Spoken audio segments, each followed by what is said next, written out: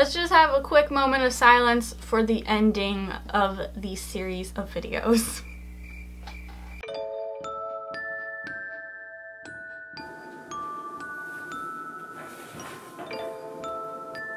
Please do another one. I've just got an IKEA detox. Please. I would love for you to start another one of these. Another episode, please? What about mine?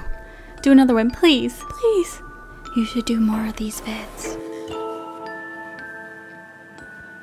Please, do more VODs of cages. The hamsters are cute. No, do more.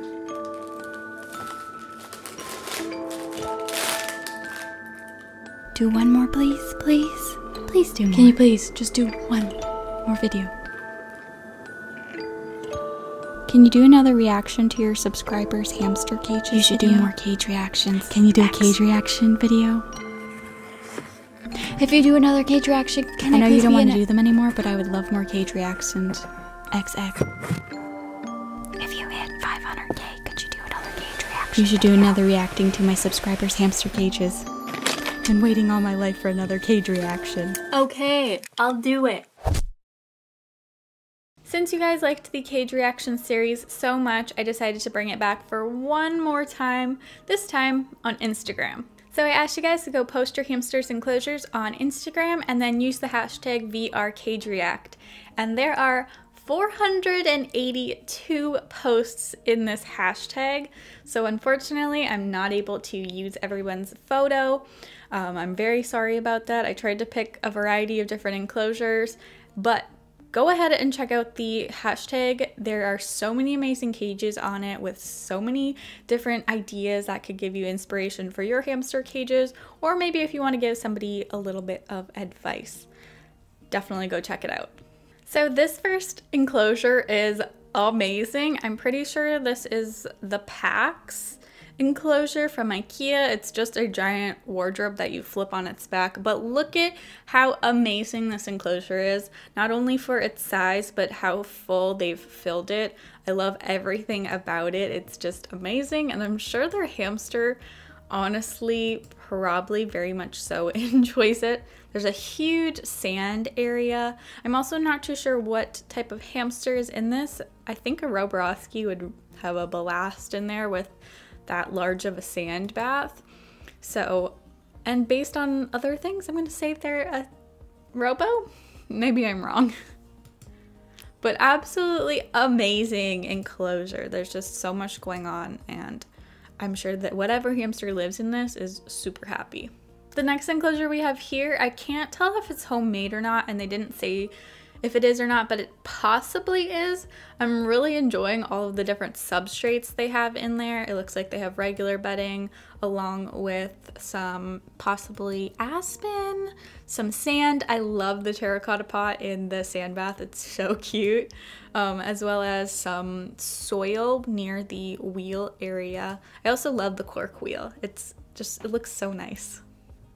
This next enclosure is a 120 by 50 centimeter enclosure, and look at the little wishing well. I think they made that. That is adorable. But I love the way they have the big area of moss. It just gives it a really nice pop of color.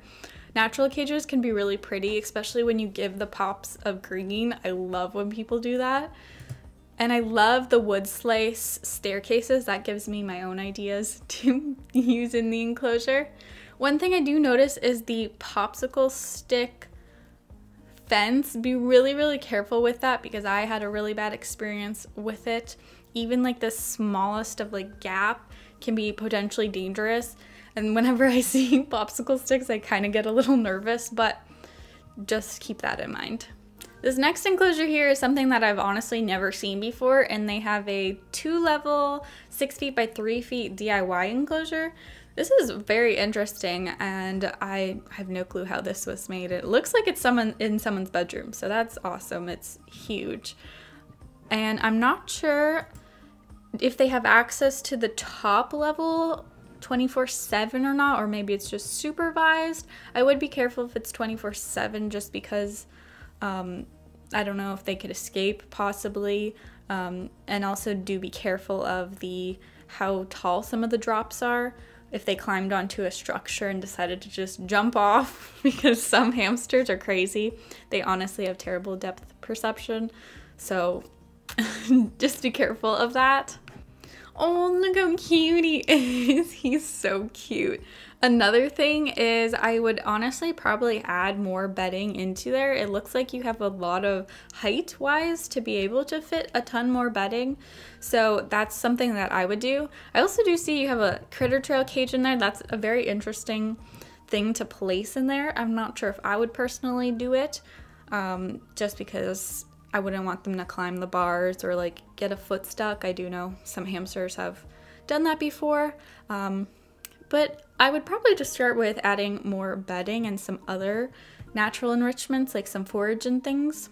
Next up, we have, I think this is a bin cage. It has 620 square inches of floor space, as well as aspen and paper bedding, and then some sand and eco earth. I often get questions about how you should set up your bin cage, and I think this is a really good setup idea. I really like all of the things going on. There's a lot for them to do. They do feature some different substrates. They have a multi-chamber hideout in there, as well it is more semi-crowded. Also, look at their adorable hamster. Aww. This next setup really caught my eye, and the way they've set it up is definitely really interesting. So it's an IKEA detolf split into two sections. One side they have bedding all the way to the top, which is 15 inches, I think, if I can remember correctly, and then that side has a domed lid. The other side is a sand bath area, and I think there's a tube connecting it. And they also have this really interesting chamber hide. I've seen these on Instagram before. I'm curious to know if your robo hamster goes in here and if you can like see him hanging out or not.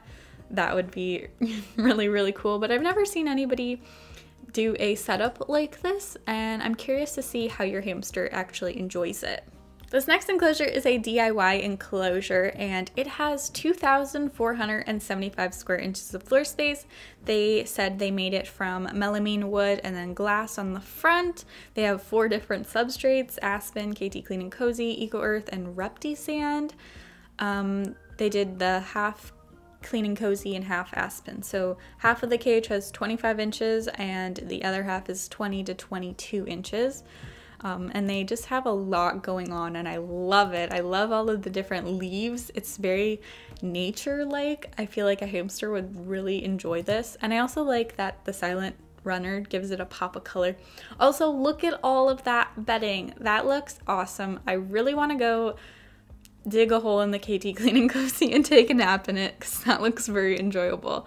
I would love to see burrows in the front. That would be so cool to see a hamster burrowing in the front. And I'm sure your hamster honestly loves this. The next enclosure we have here is a You and Me hamster cage with 210 square inches of floor space and a mix of KT Clean and Cozy and aspen shavings.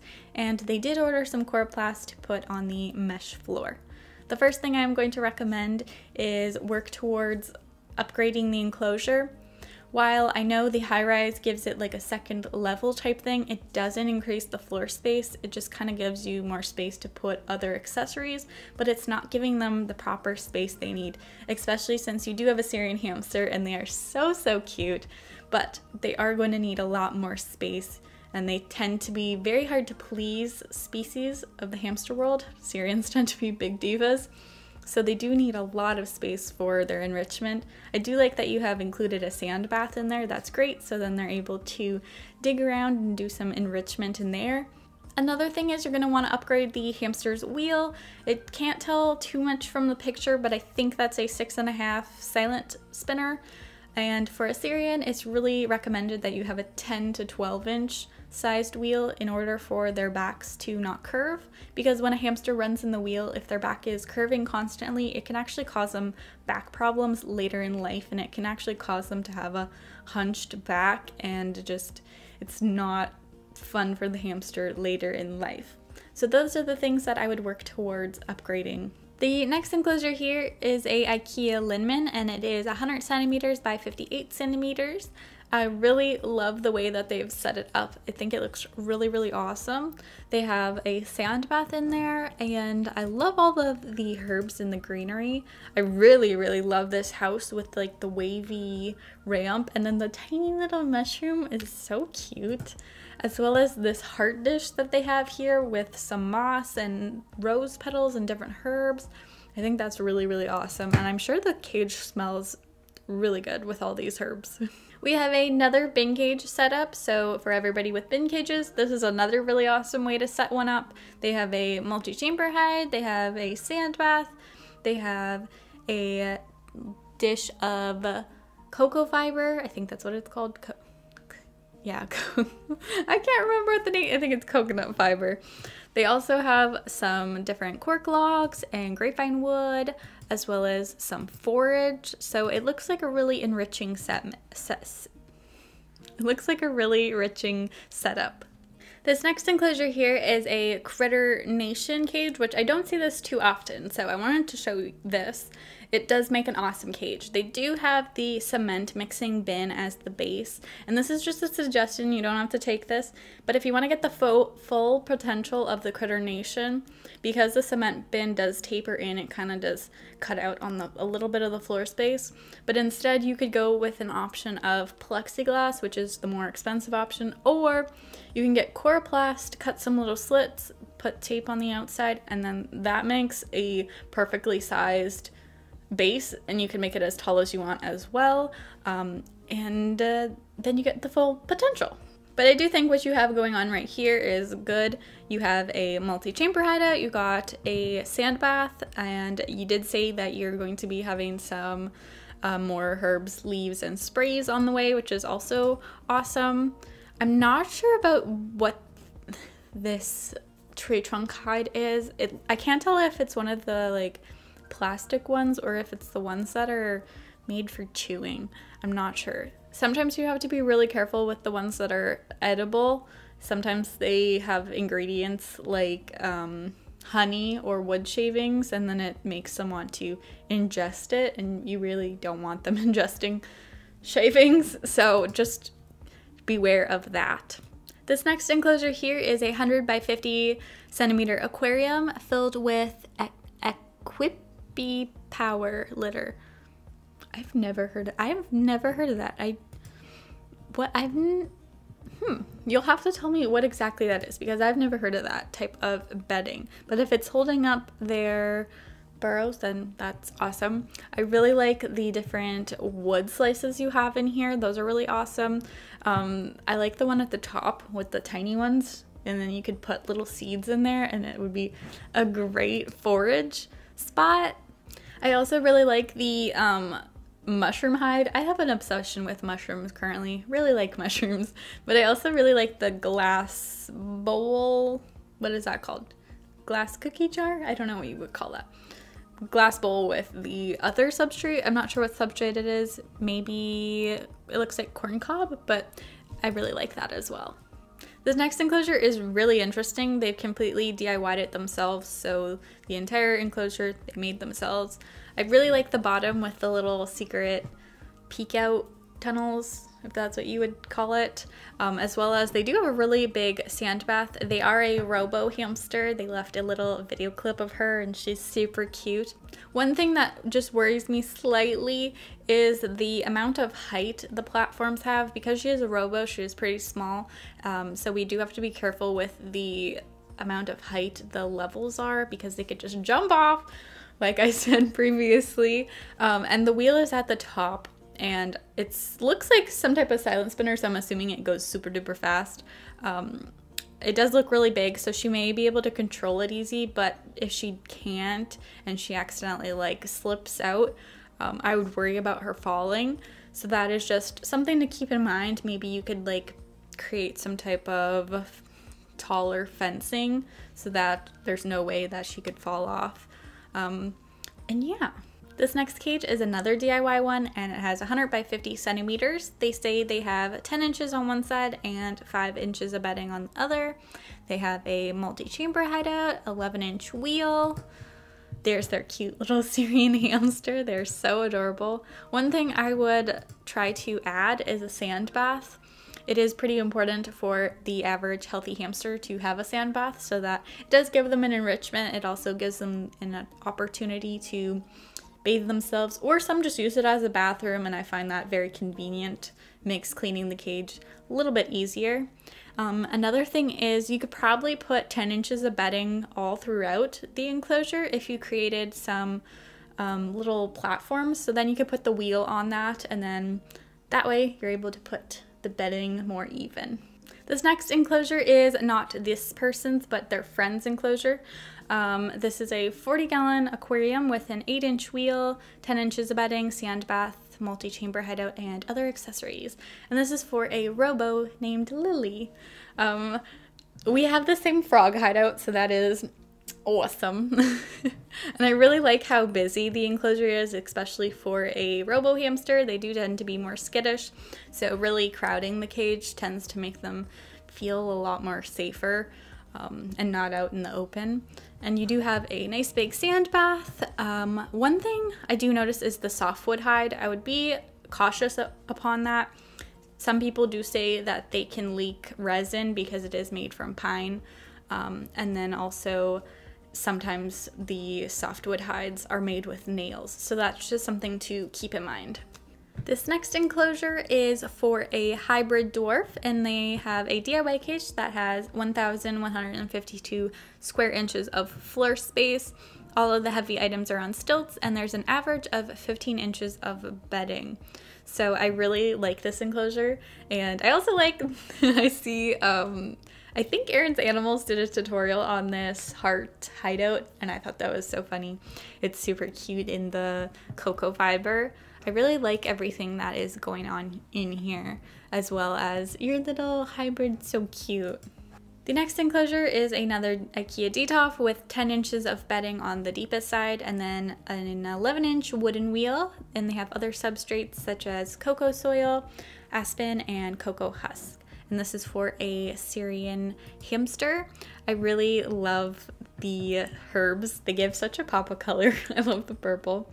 I also really enjoyed the different substrates you included and all of the different wooden pieces, the bamboo root, grapevine wood, all of the different forage looks awesome. Look at him in the cocoa soil. That is adorable. And he is so beautiful. Look at his butts. He looks like a baby deer, kind of, but not really, but the spots look like a baby deer. The next enclosure we have here appears to be a homemade one. I'm not too sure, so correct me if I'm wrong.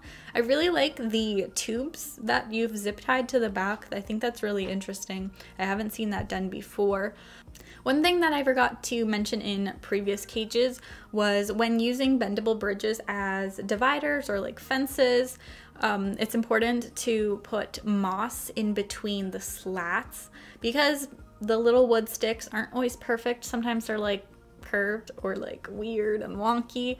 They can leave gaps just big enough sometimes for like toes or legs, and it has happened before where a hamster has gotten their legs stuck, and that's not good. So to prevent that, you can just pick up some reptile moss and get some non-toxic school glue and just attach it on like that, or sometimes you can even just shove it in because some gaps are pretty big where you can just put it in there. This is honestly something I've never seen anyone else do, but this is an enclosure where they've attached 2 of the Living World Eco large habitats. Unfortunately, the Living World Eco enclosure is discontinued, which honestly sucks because it's a really great cage, but the fact that you attach 2 is awesome. I love that you have all this space to do a bunch of things. I might add in some other substrates then because you have so much room to put more. I'm not sure if, I think you have a multi-chamber hideout in there. I think so, yeah. But I would add in some different substrates because you do have all this space to be able to do that. I feel like there's so much potential for your enclosure. This next enclosure is the Paw Hut enclosure with 1,035 square inches of floor space. And they went ahead and removed like those, I think there's 2 levels. They removed those out, which is great because then you can put bigger items in there. But since you did remove those, I would honestly recommend putting a lot more bedding. You could probably go up to like the second notch in the wood and put like a bunch of substrate, and then also you could just put your sand bath on some dowels, so then you don't have to worry about like it crushing a hamster if they decide to burrow. Your hamster is so cute sitting on the wheel. They are a Syrian hamster, so do keep in mind that an 8-inch wheel often is too small, and it's really good to try to aim for a 10 to 12-inch wheel. The bigger, the better.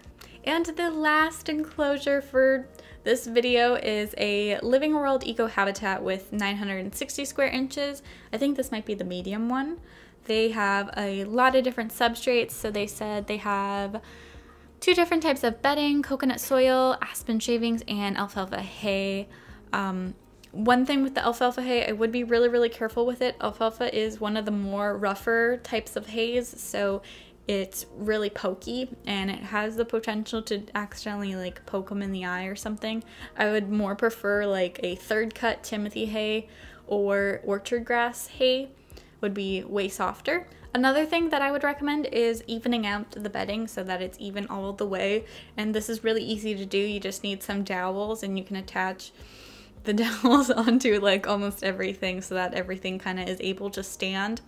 I also noticed the wheel. I've actually had this wheel like a long time ago when I started out owning hamsters, and the thing about it is that it's attached with those bars on the outsides of the wheels, and this can be a risk to the hamster. I did have a friend who actually adopted a hamster who got its leg, I think, stuck in between the bars, and it basically ripped the leg. This is so gruesome, and basically ripped the skin and like the leg, and it was really not a good situation. So I would likely change the wheel just to prevent any potential injuries from happening. I had so much fun looking at all of these enclosures. Instagram is a really great place to find inspiration for hamster enclosures. There's always some awesome ideas out there, and a lot of these cages even gave me ideas for my own enclosures. So I'm gonna go take a nap now, and I hope you guys have enjoyed this video, and I will see you in my next one. Bye! Oh.